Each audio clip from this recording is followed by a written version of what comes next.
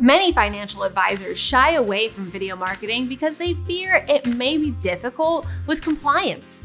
But there are a lot of ways you can show your authentic self and value proposition to gain new clients while being approved by compliance. This video is the basic do's and don'ts, along with what equipment you need to get started with video marketing as a financial advisor.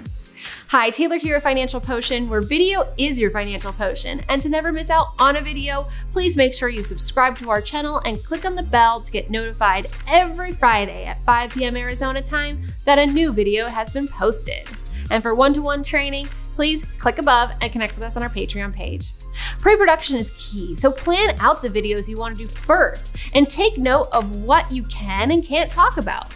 Market updates referencing PDFs you can share are acceptable and show you have a pulse on the state of the market.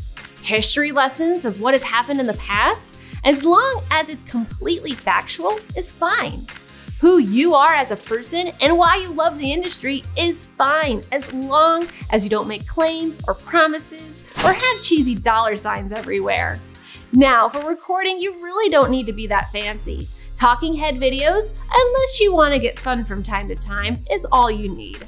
So to get started, you need a camera, which could be your phone or web camera.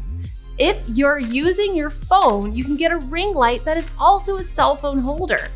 If you're using the web camera, you'll want to get a ring light or something equivalent as well. For audio, determine the look you want to have.